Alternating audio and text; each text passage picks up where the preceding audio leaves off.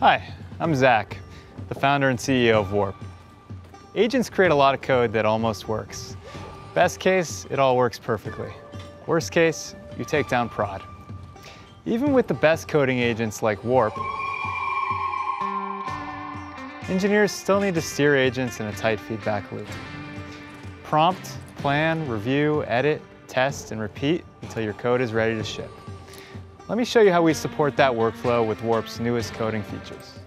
When you open Warp, you're able to pick up work on an existing project or start a new one. Projects have warp.md files and code-based context enabled. And if you already have an agents.md, claude.md, or cursor rules, Warp can use that as well. In this case, I'll continue a project where I'm adding support for opening files using the editor variable. This is a top user request. So to get up to speed, I asked the agent to explain what it's done so far. I scan all the agent-generated diffs in our new diff view, and I run terminal commands to build the project and see where it's at. Our auto detection, which we've recently improved, detects that these are commands, not agent prompts.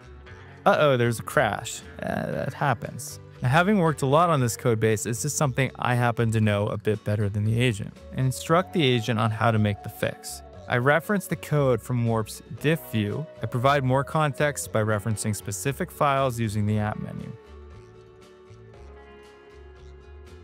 The agent iterates with me until we have a clear task list to execute.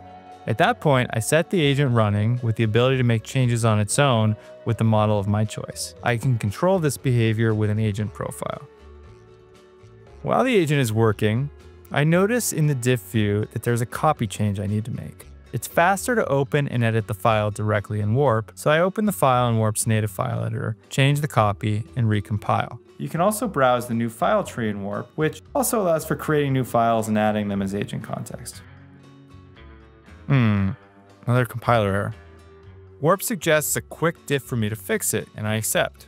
In the meantime, Warp's agent has completed my original change, and I recompile and test. It looks great.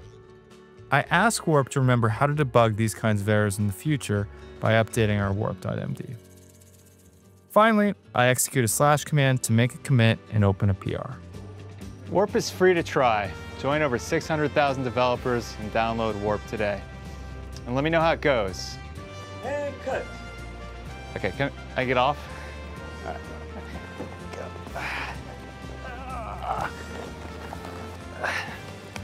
Jeez. How was that? That's okay? Yeah, I think so. Edit like that?